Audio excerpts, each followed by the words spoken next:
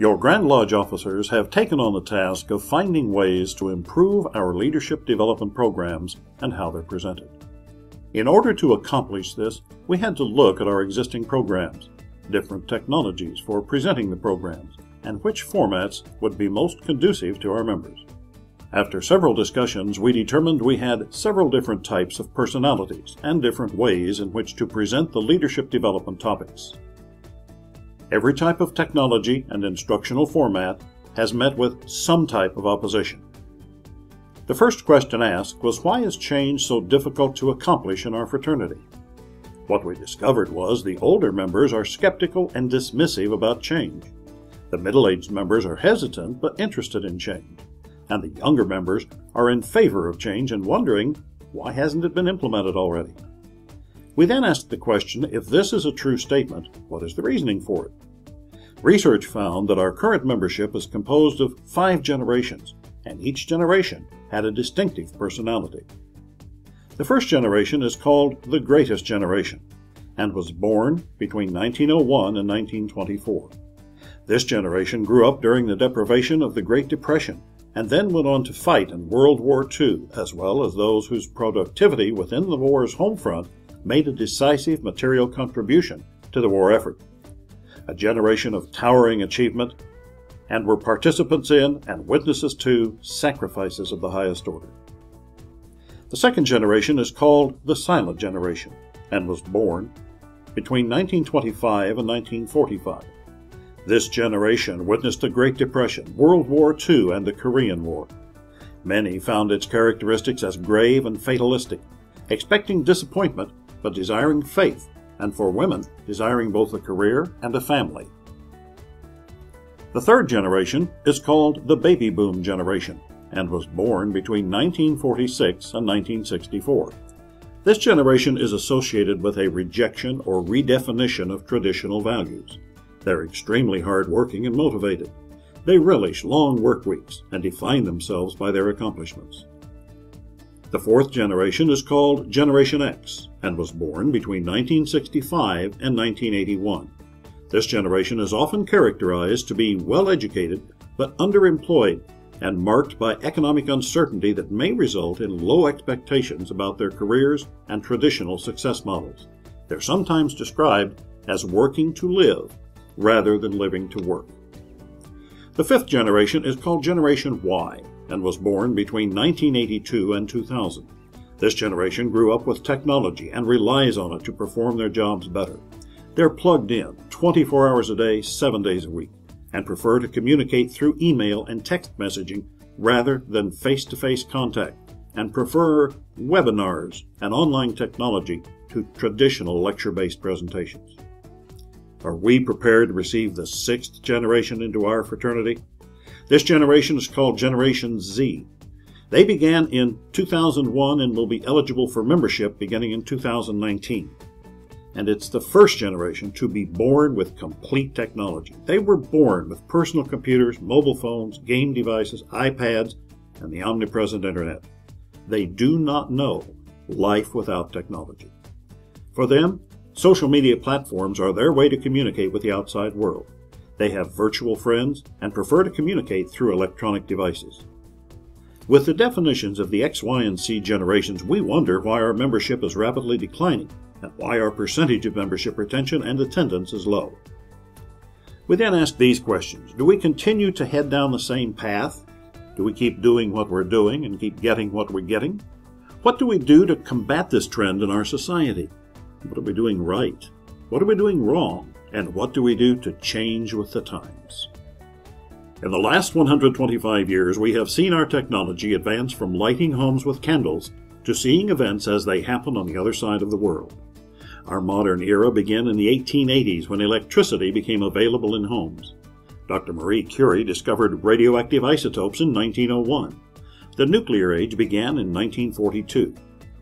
The first man in space was in 1961, and the first man on the moon was in 1969. The digital revolution began in 1980. What new types of technology will the future bring? Even though we're starting to implement the new technology, we're still relying on the old communication methods of providing information and knowledge to our brothers and promoting the fraternity. One of the main focuses of your Grand Lodge officers is to improve our methods of information and knowledge. A consensus of our members through questionnaires during the past 3 years tells us we are not meeting their needs, and we need to redesign our current programs and provide superior information and guidance. During the 2012 educational seminars in Reno and Las Vegas, we had a total of 106 attendees totaling 609 years of Masonic experience. We had a wide variety of Grand Lodge officers, Constituent Lodge officers, and Master Masons who signed in on the register. At these 2 seminars, we asked the attendees to fill out a 4-page questionnaire. The following is a summation of the main points of the questionnaires. A complete list of responses is available to anyone that would like to see them. On the question, how would you improve the seminars? The responses were, a lot more time for the seminar, add more video and PowerPoint to the presentations, improve the instructional methods, make seminar activities more stimulating, and increase the content covered in the seminar. On the question of what kind of training and instruction would be most beneficial, the responses were, improving communication between Grand Lodge and the constituent lodges, make Grand Lodge officers more available to assist and work with the constituent lodges, proper use of the Masonic Code and DGL book, how to best utilize our Grand Lodge website, your lodge's website, and the Internet, proper protocol, the Officers Orientation and Correspondence course, what are the Grand Lodge of Nevada Masonic Charities, and what are the Silver State and Mark Twain Awards, and how does a lodge qualify to receive them? On the question if the Grand Lodge of Nevada offered an annual 2 or 2.5 day officers and members training and instruction seminar, would your lodge support the program by requiring wardens, deacons, secretaries, treasurers, and trustees to attend? 62% said yes, 38% said maybe, and no one was opposed. On the question, would you prefer a 2 or 2.5 day officers and members training and instruction program located at? The responses were 10% at one central location such as Tonopah, 62% said one seminar in Reno and one in Las Vegas, and 28% said to hold the seminars at all 3 locations. On the question of if the seminar would become a 2 or 2.5 day program, which option would you support? Option 1 was the seminar would begin Friday evening with a dinner and a short presentation of the weekend training and instruction programs. 6 meals would be provided with a fellowship dinner Saturday evening, and the seminar would conclude early Sunday afternoon. 73% said yes to that, 7% said maybe, 20% said no. The second option would begin Saturday morning with a breakfast including a short presentation of the weekend training and instruction programs. 5 meals would be provided with a fellowship dinner Saturday evening, and the seminar would conclude Sunday afternoon. 80% said yes to that, 7% said maybe, 13% said no. After evaluating all of the information from the questionnaires and considering the information provided from past education seminars that were presented by our late worshipful brother John Singleton, the Grand Lodge officers from the Junior Grand Deacon to the current Grand Master have redesigned and endorsed a new leadership development program that will be implemented for the next 5 years. The new format will be a leadership training and instruction seminar and will be called the Nevada Masonic Leadership Conference. This program will be expanded to 2.5 days with 2 seminars scheduled, one in Reno and one in Las Vegas. The incoming Grand Master will select the actual dates. This course is open to all officers of constituent lodges, appendant and concordant bodies, and Master Masons. Due to the structure of the conference, entered apprentices and fellowcraft will not be permitted to attend. The structure of the Nevada Masonic Leadership Conference is as follows. The conference will begin at 4:30 p.m. on Friday and conclude on Sunday before 4 p.m. 6 meals will be provided with a fellowship dinner, including a program and a guest speaker Saturday evening. The ladies are invited to attend the fellowship dinner, and a no-host social hour will be provided. A 500-page instruction workbook, which will include a disc containing all of the information from the 2012 and 2013 seminars, will be provided to each registered attendee. The instruction workbook will consist of 4 table lodge sessions. Each attendee will be assigned to a table lodge. The purposes of these table lodges is to take a group of brothers and allow them to bond, discuss problems and concerns, collectively find solutions, and develop counterpart support. These discussion groups are hands-on sessions. The following is an outline of these table lodge sessions. Table Lodge Session 1 begins with Who's Who? Who are you? Members of the Table Lodge will introduce themselves, and through discussions, questions, and answers will begin the bonding process. Each Table Lodge will elect a Table Master and a Secretary. The Table Master will be the moderator. The Table Secretary is the record keeper tasked to write down questions needing answers, ideas, concerns, and solutions. The Table Lodge will then begin brainstorming what's in a name. Each group will be tasked to name their Table Lodge. The final task of this session is titled, It's All About Me. What does each attendee want out of the conference? Members of the Table Lodge discuss their expectations and specific items they hope to learn from the conference. Table Lodge Session 2 begins with You Can Talk to Me, Improving Communication.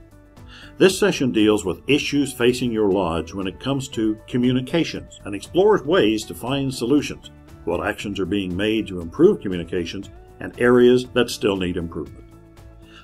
They will then discuss issues facing the lodge when it comes to leadership and explore ways to find solutions. Discussing the current lodge leaders, their styles and methods, what actions need to take place to improve the management of the lodge, and areas that need improvement. Table Lodge Session 3 begins with the topic, A Well-Rounded and Balanced Program. What does it mean? You will discuss issues facing your lodge when it comes to a well-balanced program and explore ways to find solutions. Share ideas of different activities, events, visitations, degree work, programs, fun, family involvement, youth groups, fundraising, and other doings of the lodge. The next topic is It's Getting Better All the Time. You will discuss issues facing your lodge. What is it that concerns you about your lodge? What needs to happen to make your lodge better? What is successful in your lodge and makes you proud to be a Mason? What are you frustrated with and need help on? This discussion is all about making your lodge better. Table Lodge Session 4 is Evaluation Time. You'll complete an evaluation form and provide quality feedback so we can evaluate the conference and make changes and improvements as necessary. You'll also be provided a take-home task sheet that will allow you to record what you feel is important information to share with your lodge officers and members. The participants will attend workshops pertaining to their current lodge office. These workshops are titled Meeting Your Counterparts. Each workshop will provide detailed information about their respective offices, preparing them for advancement and their year as master. The workshops provide valuable information and will allow time for discussion and sharing ideas. Each workshop also will discuss the importance of the Officer Orientation and Training course. The following is a brief overview of the counterpart workshops. The Senior and Junior Deacon workshops will provide an in-depth study of their duties and responsibilities.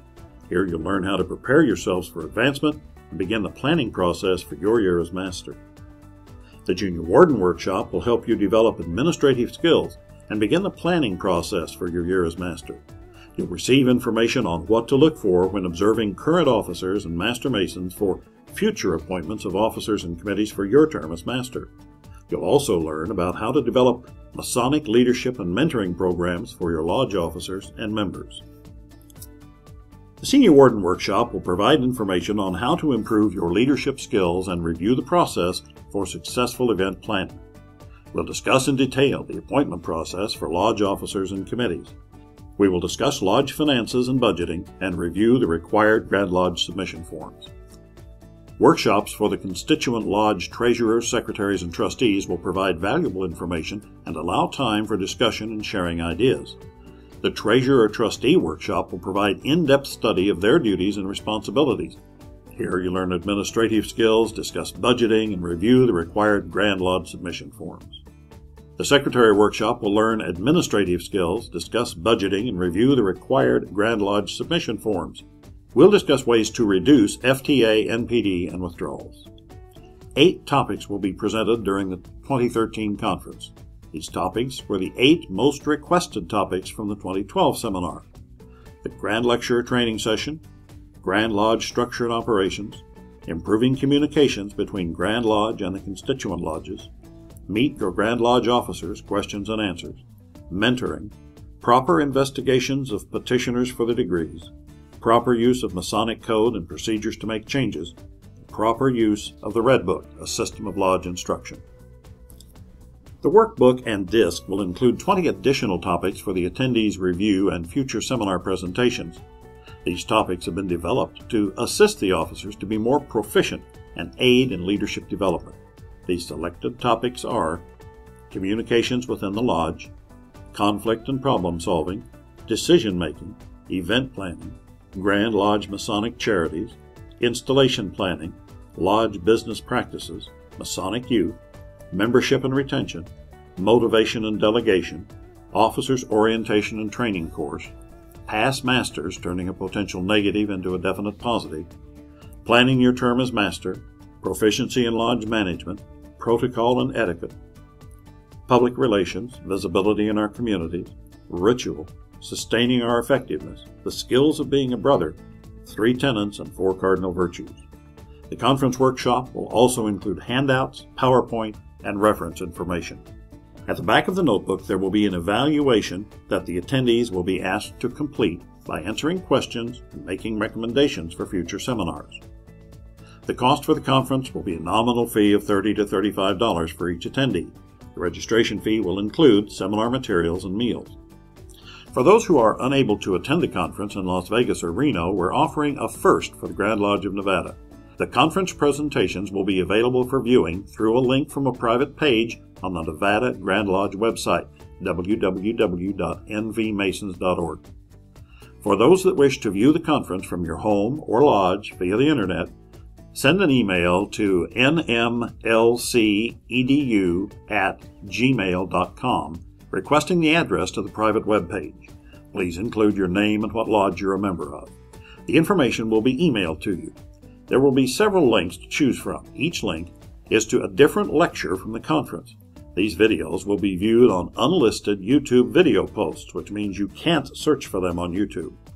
Detailed information will be sent to each constituent lodge and will also be posted on the Nevada Grand Lodge website shortly after both conferences have concluded.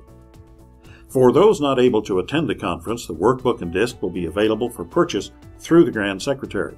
The fee for the workbook and disc will be approximately $30. The fee for the disc will only be $10.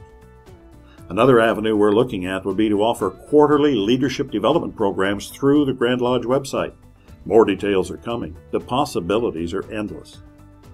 This has been a brief overview of the Nevada Masonic Leadership Conference. We hope you're as excited about the Nevada Masonic Leadership Conference as your Grand Lodge officers are, and will support and promote this program.